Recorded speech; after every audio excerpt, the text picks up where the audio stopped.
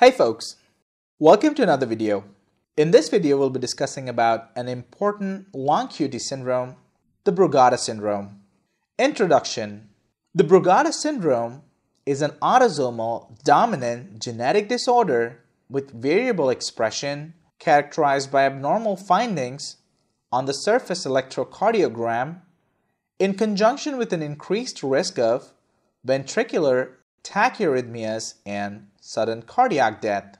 Typically, the ECG findings consist of a pseudo right bundle branch block and persistent ST segment elevations in the leads V1 and V2, although isolated cases have been described with similar findings involving the inferior ECG leads. Here's an image of a 12-lead electrocardiogram from a patient with Brugada syndrome, which demonstrates downsloping ST elevations as seen here in the chest leads V1 and V2. Also note that there is ST segment elevation along with a T-wave inversion in the right precordial chest leads V1 and V2. Note that the QRS is normal. The widened S-wave in the left lateral leads V5 and V6 that is characteristic of right bundle branch block is absent as seen here in this ECG. Brugada pattern versus Brugada syndrome. These are two terms distinguished by the presence or absence of symptoms which have been used to describe patients with the typical ECG findings of a pseudo right bundle branch block and persistent ST segment elevations in the leads V1 and V2. Patients with typical ECG features who are asymptomatic and have no other clinical criteria are said to have the Brugada pattern. Patients with typical ECG features who have experienced a sudden cardiac death or a sustained ventricular tachyarrhythmia, or who have one or more of the other associated clinical criteria are said to have the Brugada syndrome. Patients with ventricular premature beats or non-sustained ventricular tachycardia, however, are generally not considered to have Brugada syndrome, but only the Brugada pattern. Persons with either the Brugada pattern or the Brugada syndrome can have identical findings on the surface ECG. The Brugada ECG pattern is more common in men than in women, with estimates ranging from 2 to 9 times more likely in men. Brugada pattern ECG and Brugada syndrome are usually diagnosed in adulthood, and the mean age at diagnosis is 41 years. Patients with schizophrenia appear significantly more likely to have Brugada pattern ECGs than the general population. Pathogenesis. A variety of factors may contribute to the electrocardiographic and clinical manifestations of Brugada syndrome, including mutations in the cardiac sodium channels, the SCN genes, right ventricular abnormalities, autonomic tone, fever, and the use of cocaine and certain psychotropic drugs.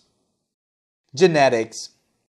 The Brugada syndrome demonstrates autosomal dominant inheritance with variable expression. Let me give you a quick note on variable expression. Although autosomal dominant implies that every generation is affected, variable expression implies that although the defective gene is inherited, the expression or the full-blown nature of the disease may not be evident in all the generations. Another classical example for autosomal dominant inheritance with variable expression is seen with von Recklinghausen's disease or neurofibromatosis type 1. In these diseases, the defective gene is transmitted to the subsequent generations, but the full-blown expression of the defective gene is not evident in all of the generations to which the genes have been transferred to. The same is with Brugada syndrome too. Moving on, the genetic analysis has led to the identification of purportedly causative mutations in the sodium channel genes, the SCN5A and the SCN10A, encoding the subunits of a cardiac sodium channel. Sodium channel genes. The defective myocardial sodium channels reduce sodium inflow currents, thereby reducing the duration of normal action potentials. In the right ventricular outflow tract epicardium, there is a prominent transient outward current called the ito current. It causes marked shortening of the action potential in the setting of a reduced sodium inflow. The relationship between sodium channel abnormalities and ST segment elevation is not fully understood. The ventricular myocardium is composed of at least 3 electrophysiologically distinct cell types: the epicardial cells, the endocardial cells, and the M cells. The ST segment elevation and T wave inversions seen in the right precordial leads in Brugada pattern ECGs are thought to be due to an alteration in the action potential in the epicardial and possibly the M cells, but not the endocardial cells. Other sodium channel mutations. Mutation in the SCN1B, an accessory subunit that interacts with the sodium channel and is also associated with conduction system disease. Mutations in the GPD1 type L, a gene that affects trafficking of the sodium channel, can also cause Brugada pattern. Clinical presentation.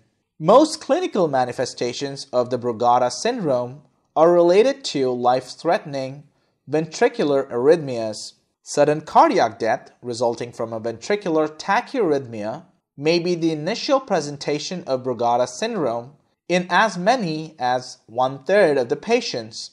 Most often, the presenting arrhythmia is ventricular fibrillation or a polymorphic ventricular tachycardia. Patients may also present with an episode of syncope with features suggestive of a tachyarrhythmic cause of the syncope.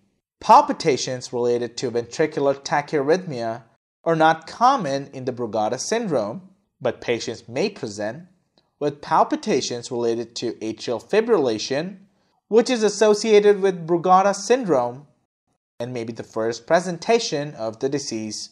Nocturnal agonal respiration is also described and is part of the diagnostic criteria. Patients with the Brugada pattern ECG without any apparent symptoms are typically identified when an ECG is performed for another reason, like in the case of preoperative evaluation of a person or an annual physical examination, so on and so forth. Or it can also be as a part of a screening of first-degree relatives of a Brugada problem or a proband.